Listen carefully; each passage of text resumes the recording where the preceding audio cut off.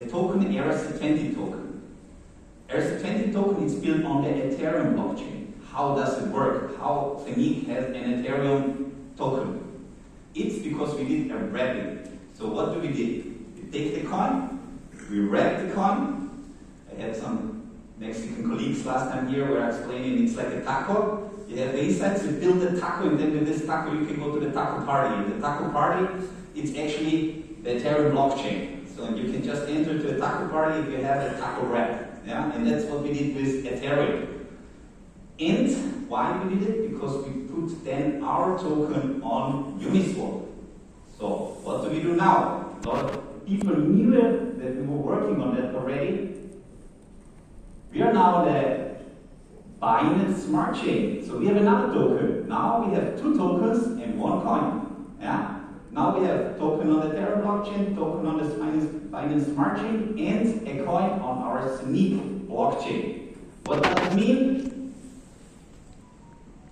The next decentralized exchange. We are already on Pancake Swap. It's already listed. Whoa! Whoa! Zeniq on Pancake Swap! Zeniq on Pancake Swap, boy! That's buddy! Yeah. Let's go, guys! Let's go, buddy! Let's do it, man! Do it! Yeah, man! We are ready, man! Do it!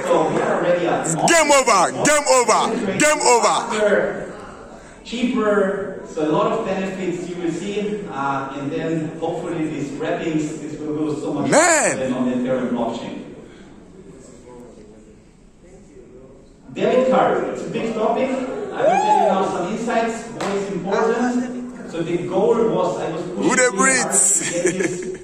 to this event, but unfortunately I was not able to do it. There are so many steps. We had a few opportunities to take white label solutions. Of course, it was $250,000, that's not the topic, but then we have a white label solution for somebody. And then we're using, let's say, not the technology and the idea that we want to do. So we are working really hard.